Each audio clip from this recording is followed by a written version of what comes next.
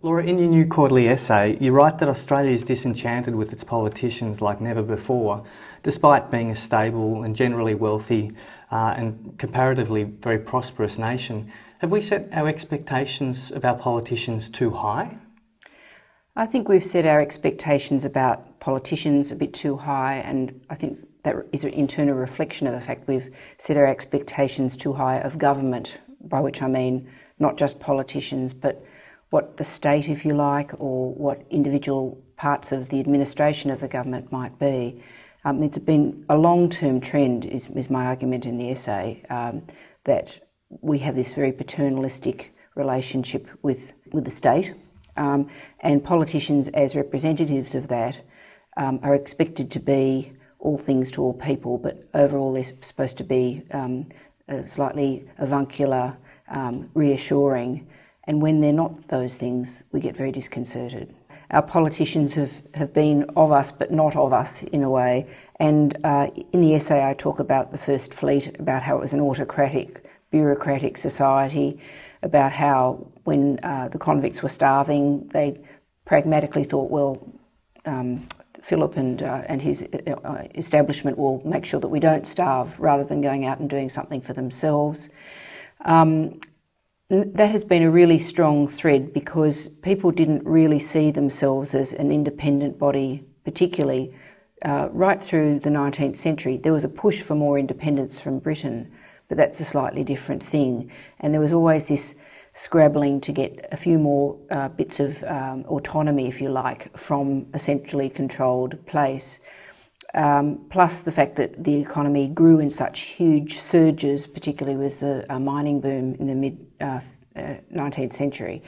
There was this huge role for the state in providing a lot of infrastructure, and to a lot of people that meant that it was also there to provide jobs when things went bust, which in a boom and bust economy like ours was quite often.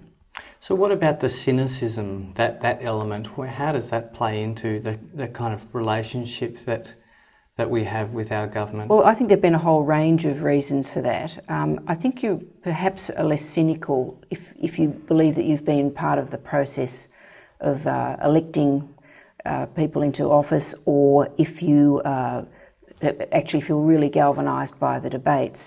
But we've had sort of some strange periods in history. For example, once again going back to the 19th century, we had this gradual evolution of voting rights and of the Parliament, particularly in New South Wales, and all the leaders of society were originally consulted by the Governor. They eventually went up to the upper house in New South Wales, and you had everyman people being elected to the Parliament. And because there'd been this disconnect with politics in a way, because we hadn't had a democracy in place, people saw people like themselves being elected to politics, and they thought it was good, but they also were very deeply cynical about them, and they weren't regarded as being real politicians or real leaders as the sort of toffee types had been. And I think that goes right through to the current day. People don't have a relationship with the state. I say, if you asked Australians what they could do for their country, they'd look at you blankly, mostly beyond the defence realm or the public service. So they don't understand, they really don't get why politicians want to do politics. They can only see it in terms of the sort of human dramas that focus so much of the media attention. They can't really understand why you'd want to go in there and think that you'd actually make a difference. I guess it's possible that this cynicism or scepticism actually has positive benefits, in the sense that politicians need to be on their toes, that no one's ever off the leash. No one's ever off the leash. It's interesting to me how some politicians continually hope that they will get somebody saying, yes, you did a great job there, because it happens so rarely. I particularly have in mind the Treasurer, Wayne Swan, on this. I mean, he's been a party apparatchik, been through all the cynical stations of life as the political process throws it up. But yet he always gets so infuriated, because sometimes we do actually have good economic numbers and nobody ever says, you've done a good job or you've helped that. So it is quite interesting that some of them just assume that they will never get any recognition or reward for what they've done, which I think is a good thing. I think it's a good thing that they are prepared to do it despite that. But some of them, they can never get over the fact that you'd think that somebody would recognise that we're at least trying to do the right thing. Joe Hockey recently gave a speech about our culture of entitlement, and he implied that we need to reduce our expectations of government. But you write in the quarterly essay that it was his party under John Howard that did more than any other government to entrench the current sense of entitlement. Could you explain what you meant by Sure. this? Well, I suppose that in the essay I'm talking about two different levels of this sort of sense of entitlement. I think there is a sort of a broad sense that we think that we're entitled to a pretty good life here in Australia, and we think everybody else is getting one, so why shouldn't we? Which is fair enough. And then there's this explicit talk of sort of the age of entitlement under John Howard. Hawke and Keating pushed the idea of reform on the basis of we will make these changes to the economy, we will help ease the burden of those changes upon you, but they're for the communal good.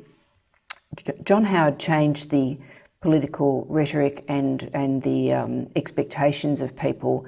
He made the relationship with the government very much a personal one, and as the boom in the resources sector took off 10 years ago, it really started to become clear what his modus operandi was. He gave lots of direct cash handouts to voters, excuse me, rather than supporting institutions. For example, subsidising private health insurance rather than putting lots of money into the hospital system. He gave tax cuts as a standard thing, which he said was a sign that he was running a small government, when in fact a lot of the things that he'd put in place, things like the baby bonus, the family tax benefit scheme being extended up the income scales, they have created an expectation amongst people that there is something for them from government, and that it comes in the form of cash. And people will say to you, well-educated people who are on high incomes, who you wouldn't have previously expected would be thinking they'd get something from the government. Somebody told me an anecdote recently that they said, well, some of my friends were complaining, well, I'm really unhappy that they're taking the private health insurance rebate away from me because that was the only thing I got from the government.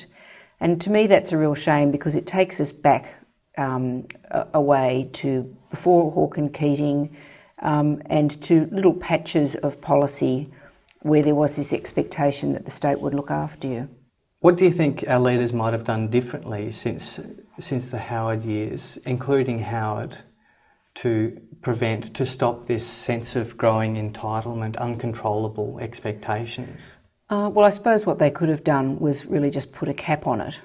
Now, to some extent, the culture was set up by the circumstances at the time. We were having this. The government was having these sort of rivers of gold of tax revenue coming in, and suddenly it seemed that you could give all these huge handouts out. But it was always pretty apparent, if you had a pragmatic look at it, that that wouldn't happen. So in a political sense, what you could have done was started to change the language to say, well, we don't actually have all that much money, and it's not prudent to be always giving this money out. We've got to think about the longer term. Now, Howard and Peter Costello paid lip service to that with the Future Fund, but they could have started to moderate the amount they gave out. In fact, the amounts of money and the reasons why people got it just kept on growing and growing. I think a sign of how hard it is to turn that around is that the Rudd and Gillard governments have been taking small steps to start winding middle class welfare back, but they don't advertise them. They really are very reluctant to say, look, enough is enough, we can't afford this, we've got to wind it back. They'll just take these tiny little steps and hope that nobody notices at the edges. Though to some extent people will say, we're all angry because our leaders are actually so terrible. Gillard knifed our previous leader. Tony Abbott hasn't had a positive contribution since he became opposition leader. Do you think it's possible without these factors? Do you think it's possible that we wouldn't actually be having this conversation? Well, I suppose in the essay, what I'm trying to say is, we have a particular little knot of anger that flows from the circumstances of the current Parliament. And I try to put those in the context of these longer term trends about entitlement. But without a doubt, I think Julia Gillard is disliked because of the knifing of Kevin Rudd. And I also quote a social researcher, Rebecca Huntley, who says, in fact, they hate her because she's the embodiment of minority government, which they don't like, because not only did she knife Kevin Rudd, but she ran a really bad election campaign, and that was the reason why we've got minority government. And Australians hate minority government. They don't like that much more than they don't like Julia Gillard. They don't like the uncertainty of it. As we were discussing before, they like government to be reliable and safe, and to not necessarily give them vision. I think the vision thing's been a bit overstated, but to give them a sense of certainty about their lives. And when government itself is so uncertain, they really resent that sort of uncertainty being imposed upon them. Do you think rather than having leaders that are consultative and that approach reform by seeking policy consensus, etc., perhaps what we're actually looking for is just a strong leader who'll push things in and will be angry at the time, but then afterwards we'll say, no, actually they were a good leader? I think there's probably a middle course. I think there is a lot to be said for the power of persuasion, that people are prepared to be persuaded on things. It requires a real confidence, a real deft political touch, and being able to convince people that you're not going to blink. It doesn't mean railroading things through. It does mean that you're going to have to say to people up front, look, you're not going to like this, but we're going to do it. A really good example is the enterprise migration agreements controversy of the last couple of weeks. I mean, this was one of those really classic things where you wonder how the government got it wrong. The policy had been discussed in a working group which had included business and trade unions. Some of the trade unions were the ones who were yelling the loudest in the last couple of weeks. It had gone through this incredibly exhaustive consultative process. It had been announced in the 2011 budget, so it wasn't a big surprise.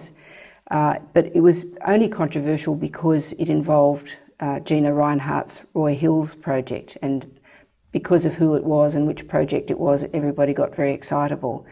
But instead of just saying to the trade unions in the room when she met with them privately, look, this is Julia Gillard, look, you know this is happening, suck it up, buttercup. We're going to do this, it's good, you've got lots of things to sell, there are 6,000 onshore jobs, it'll be a huge boost for local content, blah, blah, blah. And instead of that, she panicked and ran away from it and ruined the capacity to sell this as a good government initiative, which a lot of people support in the community and in the business sector. Another point that's often been made is that there's been a shift in the way that the media's operated in the past 5 years. Do you think this has affected the temperature of public expectations towards politicians? Oh yeah. In the way Lindsay Tanner, he wrote this book, Sideshow, where he sort of slated home a lot of the blame towards the media in how they sensationalise issues and how it's more and more difficult to speak about reform in a detailed way. Do you agree with the way that he put it? I agree with a lot of what Lindsay says. I think the media is culpable in a lot of ways. Some of it is deliberate and malevolent, and some of it is just we're as bamboozled, I think, by the speed of our own industry and the 24-hour news cycle as everybody else. But it certainly is true that I think, on the one hand, I tell the story about how when I was a young journalist, there was a inquiry going on to how we'd reform the financial system, which essentially became the blueprint for what we did do in the 1980s.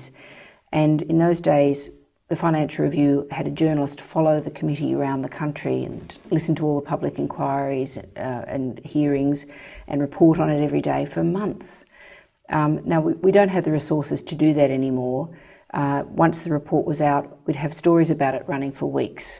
Now you tend to get a one-day wonder with one of these reports, and often you're fighting to actually have a report, say the Gonski report on education. I had a real fight in my newspaper to actually just report this is what Gonski says without saying this is what people are saying about Gonski. So it has really made it very difficult to have any debate about things because people want an instantaneous answer to what's going to happen to some independent report, for example. Just to put a different hat on, how do you think that we, the people, how do the people change the expectations trap? Focus groups, pollsters and social researchers will say that there is this great frustration in the community with the media because we do jump onto the next subject, because people will be saying, hang on, I want to hear a bit more about that. You haven't told me everything I need to know. Now, given the sensitivities of the way the media is now going to work, I mean, for example, the Financial Review is now going online, which means that every time a person clicks on a story, everybody in the newspaper organisation knows how much interest there is. Now, that's completely transformed the Financial Review's perceptions of itself and what was read and what wasn't read. So there is actually a great people power aspect to this, that if the media, if people want the media and the debate to become more civilised, that is a real vehicle for it to happen, because the good old power of money arguments are that if people running news organisations see that people actually do want some quality information and debate, assessment rather than commentary, it'll start to influence what they actually put in the newspapers. In a completely different period of turbulence, in Paris in 1968, Lacan said to the students, he said, what you're looking for as revolutionaries is a new master. You will get one. What sort of a master do you think we are summoning up at the moment in Australia? Well, being an eternal optimist, I hope it leads to some figure emerging who can galvanise people's... people still want to know where the country's going, and that it's going somewhere good for their kids, and that we're putting all the building blocks in place for that to happen. I think people still want that. And if somebody can come along and say, look, this is what we need to do to get there, and I'm the one to lead you, and has this sort of self-confidence, if you like, and is able to rise above the sort of sense that they're spending their entire time managing their own image, I think people will really warm to that. Now, we may end up getting, the current prospects are that we will end up getting Tony Abbott. Now, Tony Abbott is a very interesting character. He's a very negative character at the moment, and he's got this quite eclectic collection of views in terms of our recent political history. But he will be a strong leader, I think, if he becomes Prime Minister. People might not like it. The question is whether he'll be a polarising Prime Minister, or whether once he's in office and out of the hurly-burly of being an opposition leader, he can actually transform himself into something different. And we've seen so many leaders do that. I suppose the one I've seen do that the most is Paul Keating, because it was such a violent transformation from Mr. Spending Cut, the end of the world is upon us if we don't fix things up, to being the expansive, Republican, arts-loving Prime Minister when he finally toppled Bob Hawke. But I guess you also do make the point that he would need to confound expectations to become that sort of leader, because the way that things are set up now, the expectation is that he'll throw over the carbon tax, the mining tax, a series of other reforms. If he does that, then he won't be that sort of strong, encompassing. Well, I noticed he's now saying that getting rid of the carbon tax is actually a positive agenda. So, and I think that's his big dilemma. With the things that seem to be propelling him into office, not just the dislike of Julia Gillard and Labor at the moment. I think it is this dislike of minority government, and people will be determined next time, I think, to get a decisive outcome, so we're likely to have a polarised election campaign. But presuming that he wins, he's going to have this very negative agenda of stuff to clean up, which will make it very difficult for him, but it is not impossible nonetheless for him to start embracing other attitudes and other issues to transform his public persona. And you can see that he's tried to do that along the way with the childcare policy and talk about nanny policies and things like that. So it'll be a fascinating period to watch. Well, I think your essay has really done a lot to explore the expectations of the Australian public, a debate that I don't really feel that we've had very much of in recent years. Well, it's been a really fantastic experience for me too, because we spend our entire lives waiting for politicians to tell us what we should think, but we don't think enough about what we think all by ourselves and what it is we really want, rather than just waiting to be told. Thanks for joining us. Thank you.